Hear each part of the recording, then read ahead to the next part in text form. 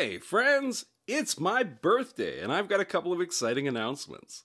For starters, new background and a guest star. But also, I'm going to be doing a second round of TikTok videos to thank you folks for all of your support today. And I'm going to answer as many questions as I can. Specifically about myself, because I am terrible at talking about myself. So what do you want to know? Ask me anything, within reason. Still a grade school teacher. But speaking of that brings me to my second exciting announcement. Made a pretty big life decision, folks. Gonna spend a year doing this full time. Taking a 1-year sabbatical from teaching. Not quitting, taking a year. Because I'm having a lot of fun creating content and I want to take a run at it. Give it a fair shake. So that's what I'm gonna do. And if you'd like to support that, it's very easy. The standard stuff's there, the Patreon and all that. Would be immensely appreciated, obviously. But if you wanted to offer me a birthday present, there's a very easy thing you could do. Just follow me on a different social media website. That would be a huge favor. Be it Twitter, Steve_Boots, Twitch, also Steve_Boots, or YouTube, also Steve_Boots. Just give me a follow on one of those, maybe watch something I made over there. That'd be a huge gift to me. But you've already given me a pretty amazing gift, which is this platform. Because this all doesn't happen if you folks aren't paying attention. So thank you so much for watching, listening, for making sure that I have a happy birthday. So ask whatever you like below. Answers to come.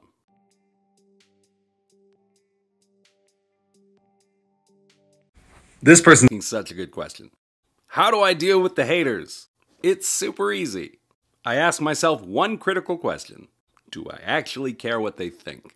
Do I value the opinion of somebody who would come onto the internet and insult a stranger? No. Yeah, it does get a little depressing to see the petty cruelty that a bunch of people can bring to their comments, but they're by and large a noisy minority. I call it my duck feathers. Just water off a duck's back. Because getting mad is what they want. They want a rise out of me.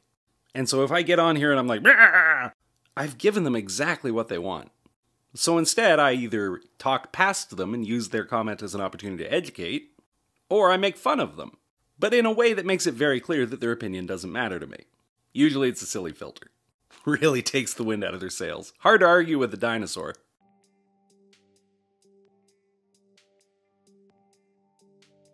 This person's asking a very valid question.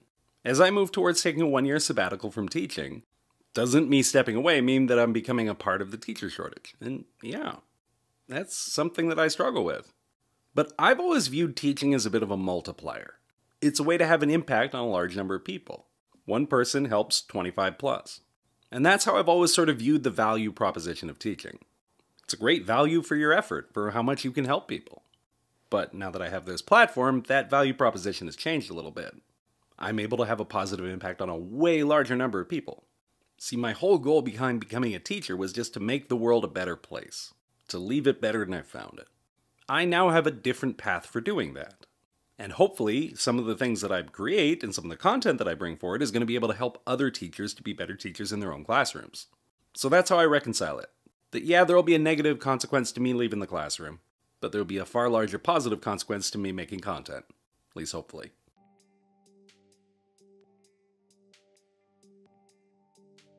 This person's asking my opinion on the Avatar: The Last Airbender cartoon. And I say this completely unequivocally. It is a masterpiece, one of the truly great pieces of fiction ever created, bar none. Masterful storytelling, pacing, character building, world building, all of it. Now, that doesn't mean I'm comparing it to like War and Peace. It's a masterpiece for what it is, a piece of animation. Korra, also excellent. I think pretty heavily underrated. It's got its flaws, but it's good. But I really love that sort of long-term character building. Like Full Metal Alchemist Brotherhood was fantastic for that. Honestly, King of the Hill was amazing for that. Because story comes from character. And I think that's where the live-action adaptation has struggled a little bit. By cutting out a lot of the side adventures, you don't get to spend as much time with the characters and get to know them and care about them. It's become more plot-focused and less character-focused. But the reason why we love Avatar is because we love the characters. And a good adaptation would remember that.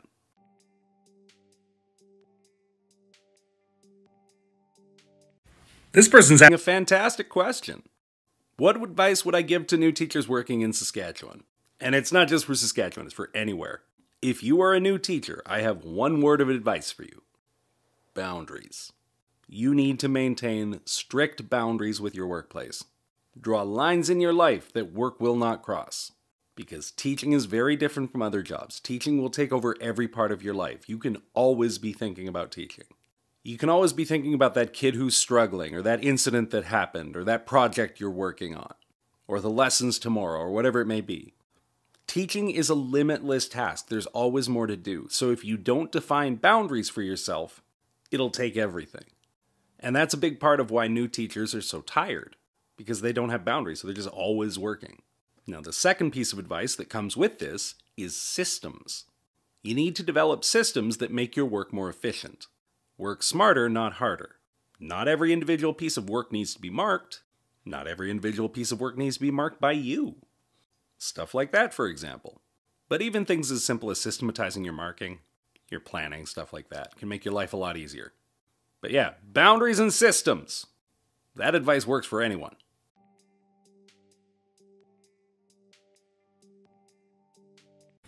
This person's exactly right. TikTok does not pay content creators in Canada, and it does not appear that they have any intention of doing so. They'll gladly run ads next to our content. They're good with that. But do I get a cut? No, sir. So if you would like to support me, there is a very easy way to do so. Just go watch my stuff on YouTube. All of my TikToks that I post daily are posted there in a full compilation. It's usually about 15 minutes long. You can just watch them all in one go. And I do them in order. It's news, and it's commentary, and it's silly stuff. So you can watch as far as you like. I also post a 35-minute news and comedy show every Monday. It's called What the Hell, Canada? And honestly, I'm super proud of it. It would mean a lot to me if you went and checked it out. Since it's my birthday and all, you know.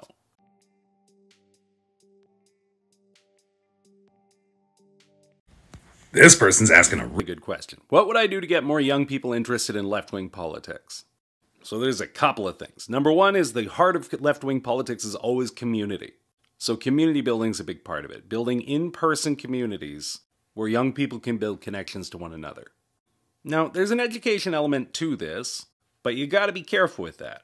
Because it's gotta happen outside of school. Because we don't want schools to be directing kids into any given ideology. At least not more than they already are. So that's gonna happen through things like public education on stuff like TikTok. That's done a lot to get young people interested in left-wing politics. But I think more than anything, we need a national left-wing movement that doesn't suck.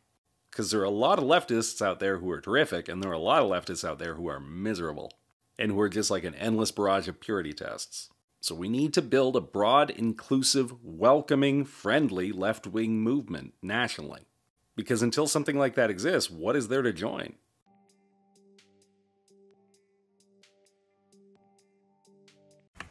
The person's asking a great question. Do I feel any responsibility for monitoring my comment section? A little. But I don't monitor it. And it's because it's simply not realistic. Like, I get tens of thousands of comments in a day. I just can't read them. So I've got some key terms filtered. And when I open my phone, if I see something particularly egregious, I'll block the person. Because I don't delete comments. I don't believe in shutting that conversation down. But if somebody's way out of bounds, they get the old blockaroony. With no hesitation. But I think what it comes down to is it's not realistic to expect creators on any sort of scale to moderate their own comment sections, especially when you can't even add moderators. So this is more of a TikTok issue. Like, if there's problematic stuff in the comment sections, I think part of it is a community responsibility to be reporting that. All of us. Because it's very stressful for creators to see problematic stuff in their comment section and to feel like they constantly need to be policing it. Because it's definitely a struggle.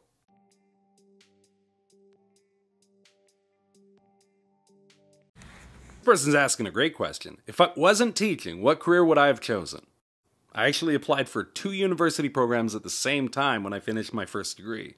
I finished up an English degree and I applied to education and journalism. I got accepted into both. And I chose education. And then I found my way into something akin to the other. I don't consider what I do on here journalism. It's more commentary and analysis. But it all sort of just falls into one another. And as for buying me a beverage, of course. I'm hoping to travel a little bit more this year as I take a sabbatical. Hopefully doing some live events in some places. And as I do, I will keep folks posted.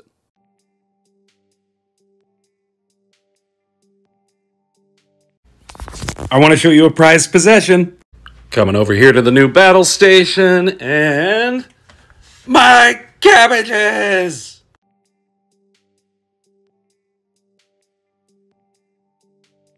This person's asking a terrific question. What is my favorite filter?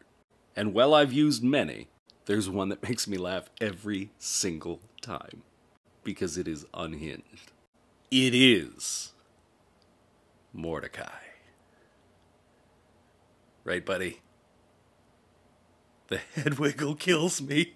Come on, that's incredible.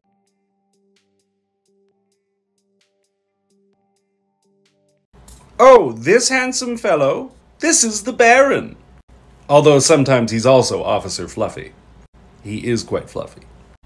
And we do like to relax together. We find that quite peaceful. Sometimes we just ride in style. No, he's getting fussy. His name is Boo Boo, he's very sweet, and he'll be in as many videos as he agrees to.